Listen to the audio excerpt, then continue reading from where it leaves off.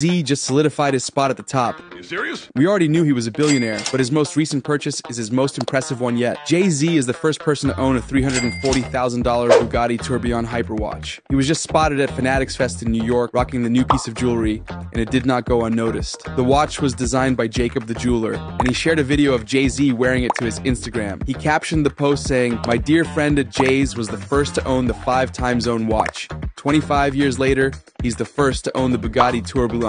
He went on to describe the watch, saying it has a V16 engine block automation made from a single block of transparent sapphire, and that there will only be 150 pieces made. A watch that costs almost $500,000 is not something many people could ever even fathom. Jay-Z has built an empire that extends far beyond just music, which has led him to billionaire status.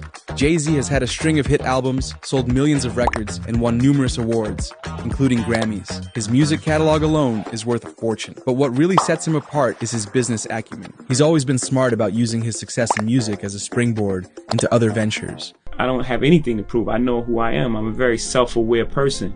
You know, so when you're self-aware, even when you're dealing with someone's ego, you know when to allow it to, you allow their ego to live in its own space. One of Jay-Z's biggest moves was launching Rockefeller Records in the mid-90s, which helped him gain control over his music and start making serious money. Then there's Rocawear, his urban clothing line, which became hugely popular in the early 2000s. That started like I would make records and I would talk about like various like clothing brands, on the record, and then I start noticing like people would come to the shows wearing the clothes and things like that.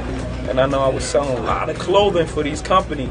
And I would go to them like, we should work out a deal. I think I'm affecting your business a little bit. You know what I'm saying? Maybe you should work with me.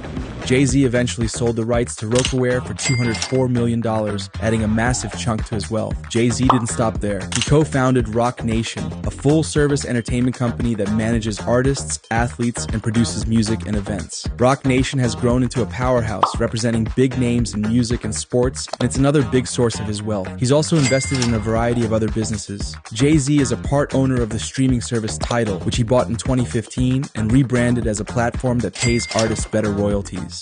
Everyone here is, that term icons, but we've all at one point were in love with music. You can't make it to what we've accomplished without having that love of music be the foundation. I think it's one of the things that sets us aside from someone that's a tech company that's selling advertisement or selling hardware. Right now they're writing a story for us. We need to write the story for ourselves. He's also dipped into the world of sports, once holding a minority stake in the Brooklyn Nets, which helped the team move to Brooklyn. Jay-Z's alcohol ventures have also been incredibly lucrative. He owns a stake in Armand de Brignac, a luxury champagne brand, and D'ussé, a premium cognac. These ventures have significantly boosted his net worth, especially after selling a 50% stake in Armand de Brignac to LVMH, the luxury goods conglomerate, in 2021. All these business ventures and investments have made Jay-Z a billionaire, with his wealth estimated at over $2.5 billion. He's gone from being a kid from Brooklyn's Marcy projects to becoming one of the richest and most influential figures in the world.